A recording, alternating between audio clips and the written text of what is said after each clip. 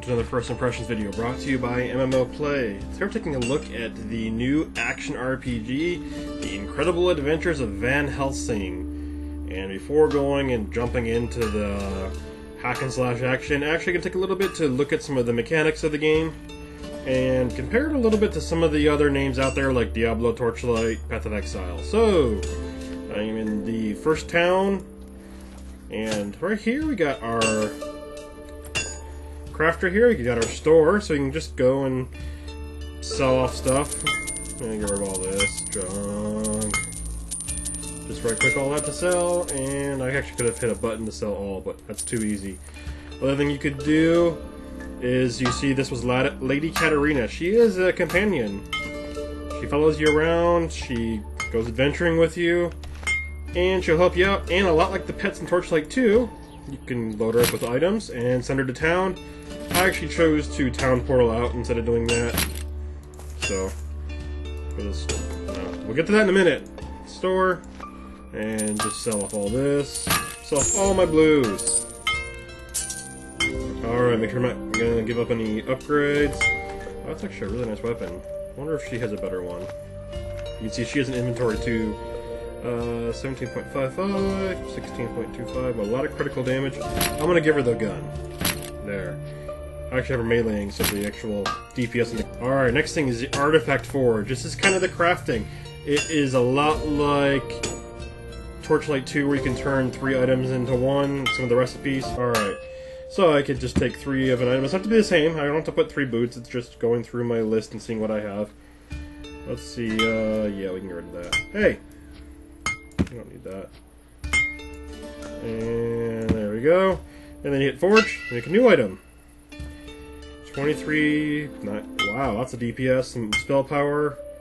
That's actually more spell power than my current weapon, so I'm gonna go with that, because I don't actually melee all that often, so my stats are more important. Stranger, you'll need that in Head to the laboratory. And first thing I'm gonna do is I'm gonna actually just remove this. It's gonna cost me 500 gold. I got 28,000, so I'm alright. And there we go. You can come over here to this tab, Alchemical Components and Potions. And in here, I have all these essences. Kind of the crafting system, or modification system of the game. So, I got these gems here. You can get this one. Weapon, lightning damage, armor gives reflected damage, accessory gives... But, I can also go ahead and modify it. So, how about that and that? Here, look! That makes an ethereal essence, which is one of those. So I could kind of switch them around. Or, you can kind of combine essences. You can see that the items have an essence cost, so 5 essence costs.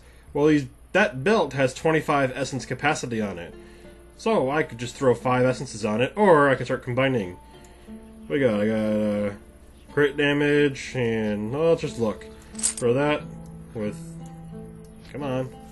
That, and it would increase it to 12% crit damage on a weapon. Whew. Armor dodge, and accessory mana. Alright, so I'll drop the belt in here, drop that, boom, 12.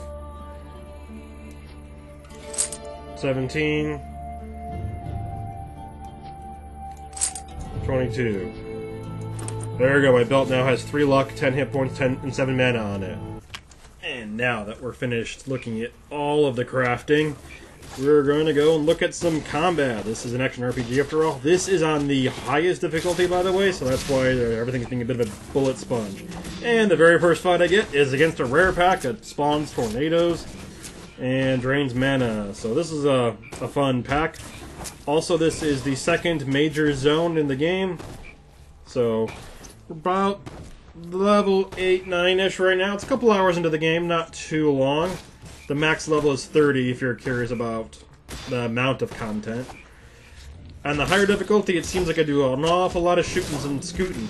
I've been building myself like a mage with secondary abilities in ranged attack. So my left click is my shot, my right click is my lightning bolt. You can change your active ability by hitting F whatever. So F1 is fireball, F2 is lightning bolt. It is not kind of how you'd expect most mages to be. You can't just spam abilities. You can't just lightning bolt, lightning bolt. No, you got mana issues. You got cooldown. Another thing is you have rage. I can modify my ability by hitting 1, 2, or 3. Those are those little blue abilities right above the lightning bolt. 1 would actually make it so it arcs to more people. 2 would temporarily stun everyone. It takes rage, which my max rage is 50, and I get it from taking shots and killing people. So it's pretty... It's kind of an interesting system. You can modify your abilities on the fly, but you can only modify them when you're actually killing things. You can't just sit there and whatever. Also, I have 2 auras and 2 tricks. My tricks right now are right next to lightning bolts. The heal, and the other one is kind of a mana shield. It reduces my damage, but it takes some mana. The heal also heals everyone near me, including Katarina, which you can give her potions and she'll drink them when she gets low. You can also heal, which for me is A. But if she were to die, she would stay in ghost form for a while and do a whole lot of nothing. She also does give you auras too. You can buff her as you level up, and that'll give you some auras. And that was a rare pack. Took a little while, do a lot of shooting and scooting. It's not going to be like low difficulty Diablo, where you can just plow through monsters. You can see even normals, I do have to do some kiting.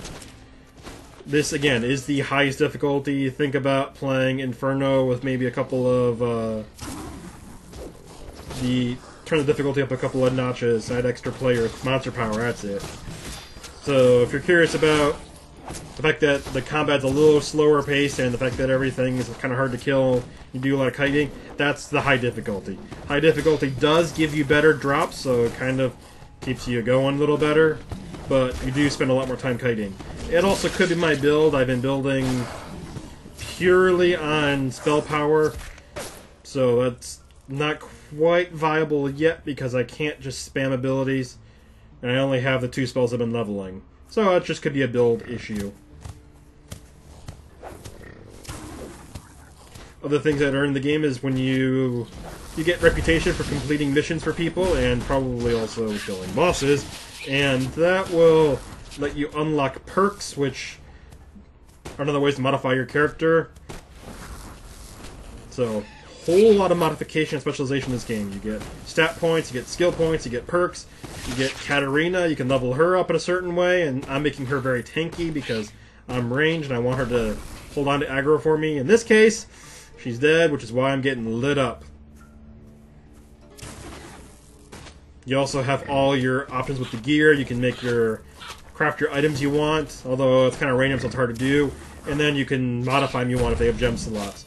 So it takes a lot of the aspects of Torchlight 2 and does them at least as well. That said, the game is fun. There are a couple of issues people have been having. I'm not going to say that they're necessarily complaints. One is multiplayer. It's available. It's a little hard at times. It doesn't work perfectly.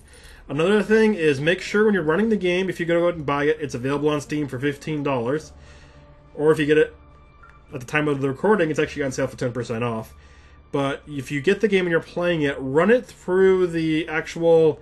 Go find your Incredible Adventures of Van Helsing file, the executable file, either the 86 or 64, whatever operating system you're running, and run it from there. If you run it from Steam, you actually get some latency issues, some FPS issues.